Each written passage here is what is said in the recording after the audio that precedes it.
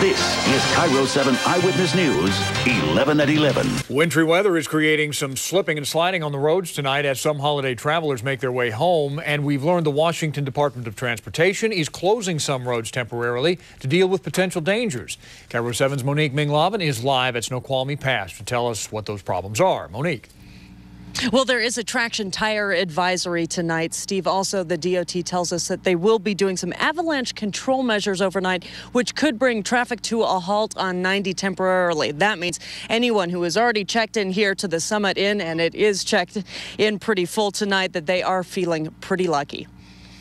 I've seen cars in ditches and people driving around just spinning out, and just not really good for little cars coming up here. No chains required tonight, but at least 15 DOT crews are working round the clock to keep the pass passable. Perfect for people like Rod Hall. The last minute, about 5 o'clock, just got in the car in Bellevue and drove up for a couple of quick runs. The Summit at Snoqualmie says this is the busiest week of the year. They're hoping the snow continues falling like it did today, just heavy enough for those traveling downhill. It's good, nice and powdery and so soft all the way down. But not too heavy for those traveling to the hills. We're hoping to come back tomorrow, too. But tonight there is some slowing down on the road. DOT says it's executing avalanche control measures on the pass beginning at midnight with no specific time yet for reopening.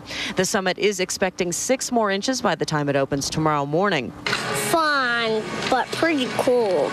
Hoping most of the slipping and sliding stays on the slopes. I skied like down the Black Diamond. That cool?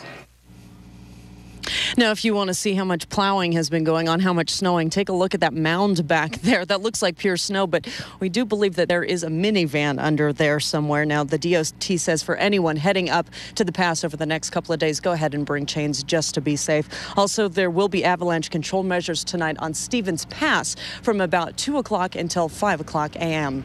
Live in Snoqualmie Pass, Monique Minglavin, KIRO 7 Eyewitness News.